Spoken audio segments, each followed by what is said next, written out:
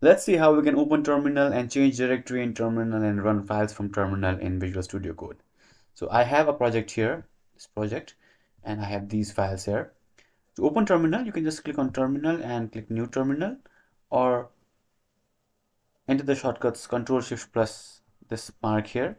So I'll just enter the shortcut Ctrl Shift and this, whatever this is called, and next to 1, and terminal is open in our project directory.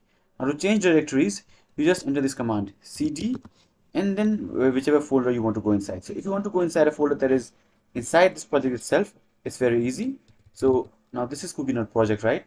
We have all these two folders, this folder and these files. Let's say we want to go inside this test directory and run this main.py.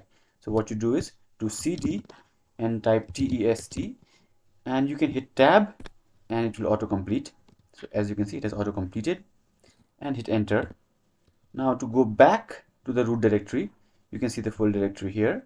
What you do is change directory, that is cd, and press the dot or full stop or period, whatever you call it, twice, hit enter, and as you can see, we are back to our root directory. Okay, now you don't have to type this full dot and then this / and this test directory. What you can do is cd test directory itself, and it will do the same thing. It will go inside this test directory. Now to run whatever is inside this test directory, so let's say we want to run this main.py. Now since this is a Python file, I'll type python and then main.py, hit enter, and as you can see, new directory is printed because inside this I have this code that is printing new directory.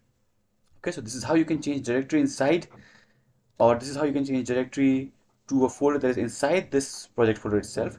But let's say,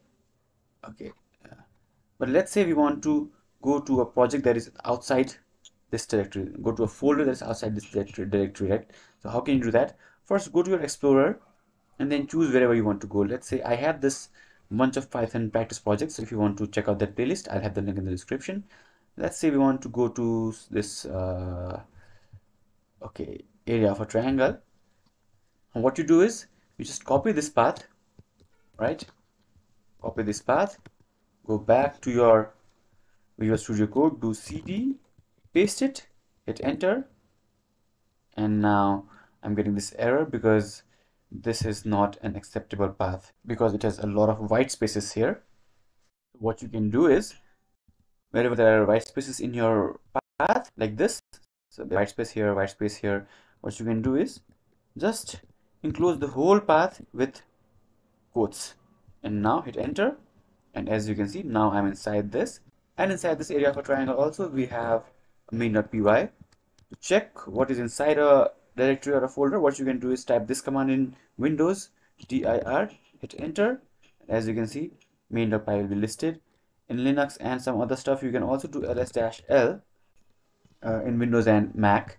In Linux and Mac, you can do this. In Windows, you have to do dir. Okay, so now we can run whatever is inside this project also. So okay, enter length of side 1, let's say 5, side 2 is 2, side 3 is 6, and the area of a triangle is 14 point something. So this is how you can change directories. Again, if you want to go back to this project, you can do cd, go cd back, and then cd into this cookie nerd like this. Or what you can do is go back to my folder, go wherever you want, right, and copy this path and then paste it here like this, cd. So it's the same thing. This is how you can change directories in Windows. If you have any questions, let me know in the comments below.